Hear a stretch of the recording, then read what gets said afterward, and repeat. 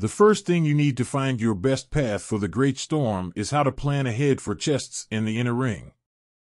If you see such a constellation, be careful. The chest can be on any nearby field, including the one in the inner ring.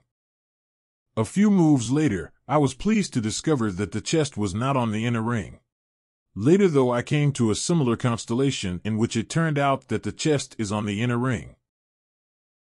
The team's buff is usually too strong for you to take at this stage of your journey through the Great Storm. So I usually complete the outer circle to a point where I have enough storm resistance. For my team, this is a storm resistance of 215. So for this run I will likely end up somewhere here. At 215 resistance I will go for the boss and then finish the chest in the outer circle. Be careful when you are in this region. Sometimes there is a chest at this spot. The problem with this spot is that after you move there from tile 50, then the only tile left for you to move in order to get back to the outer circle is the buff tile 54, which I usually try to avoid since it's not that useful. To avoid this, I usually conquer these two tiles, which allow me to recognize in time whether there is a chest on tile 51 or not. To avoid wasting moves, you also need to know how to fight the most dangerous enemies on the map. The dangerous enemy is this skeleton dragon. It can deal quite some damage, which is the reason why I play in manual mode and keep Celeste in her healing form. Also, I use the escape key to slow down the battle, which greatly helps to manage the manual play. You may want to watch my previous video about Celeste if you need to know more about this. It's linked in the description. The next dangerous enemy is at tile 25. It is this blue three-headed wolf. I recommend using Sebastian against the wolf's debuff, which otherwise freezes your frontline heroes and silences all your heroes. Yasmine is very useful because she can attack the wolf early during the fight. You may want to watch my video about Yasmine to learn how to attack the target of your choice in manual mode. It's also linked in the description. After Yasmine finishes the three-headed wolf, the fight is quite easy. The blue ice faces in the next tiles are also dangerous. Here too, I recommend using Yasmine to kill them quickly.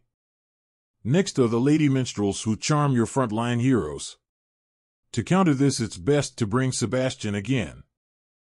Please slow down the movie if you want to watch the fight. The packs from tile 35 onwards are also dangerous. Here too, I recommend taking Yasmine and Sebastian with you. Sebastian helps to prevent the energy drained from the mechanical balls. And Yasmine can quickly kill the mechanical balls or the healer in the back, which otherwise can heal a lot of damage. You also need to know that the giant at the front will be revived if you can't kill him fast enough after he collapses.